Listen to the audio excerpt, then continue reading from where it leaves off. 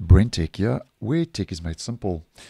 Last year in June of 2022, Intel disclosed a set of vulnerabilities mainly affecting older Intel CPUs on Windows devices. And finally, a good couple of months later, Microsoft now has finally started rolling out a set of out-of-band fixes for these different flaws, basically disclosed by Intel last year in June of 2022. Now, before we have a look at the actual fixes, just to give you an overview of what this is all about. Intel describes these vulnerabilities as Processor MMIO stale data vulnerabilities. Now, that's quite a mouthful.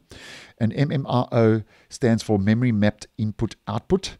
And because of this, Microsoft now has released a total of 6 emergency updates, which we also refer to as out-of-band updates or fixes for Windows 10, Windows 11, and Windows Server.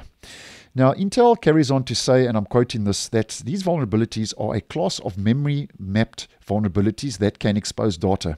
Now, this is all quite a mouthful, and the detail given by Intel is quite lengthy and detailed, but nonetheless, all you need to know is that if you are affected by these vulnerabilities, it can expose your data. That's the long and the short of all of this. But the good news is, though, that Intel carries on to say, and I'm quoting this, the sequences of operations for exposing data range from simple to very complex, and many environments are not affected. So the good news is that if you haven't noticed anything weird or awry on your system since last year, back in June, then there's a good chance you will not be affected by these different vulnerabilities.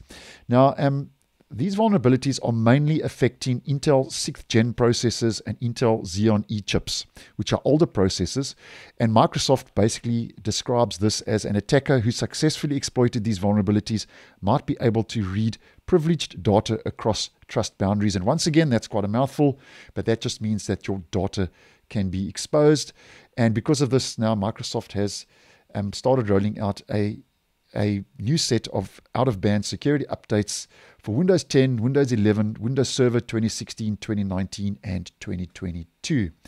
Now, these out-of-band updates you are not going to find on your Windows Update page. So if you are running Windows 10, Windows 11, or Windows Server, if you head to your Windows Update page, they will not be rolling out and be available on your Windows Update page. Most out-of-band updates, which are emergency updates, get rolled out through the Windows Update catalog page, which you have to manually download and install.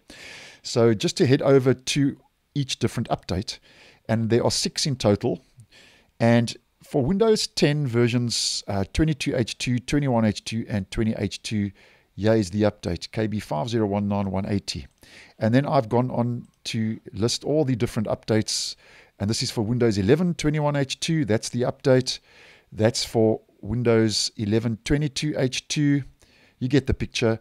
That's for Windows Server 2016. That's the update for Windows Server 2019. And that's the update for Windows Server 2022, as mentioned, all addressing these same vulnerabilities.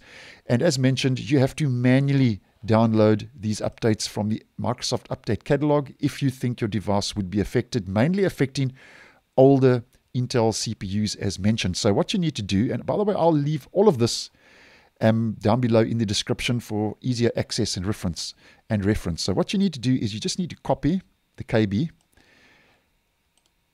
and then you need to head over to the Microsoft Update Catalog, which I will leave a link to in the description as well. Just paste that in, do a search, and this is where the different updates will be listed. For each individual update, as mentioned, I'll leave all of this down below.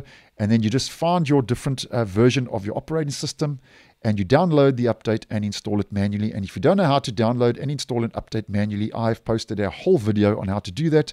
And I'll also leave a link down below in the description. So as mentioned, there's a good chance you are not affected by these vulnerabilities, but if you have any doubt, just find the relevant update and download and install the update manually. So thanks for watching, and I will see you in the next one.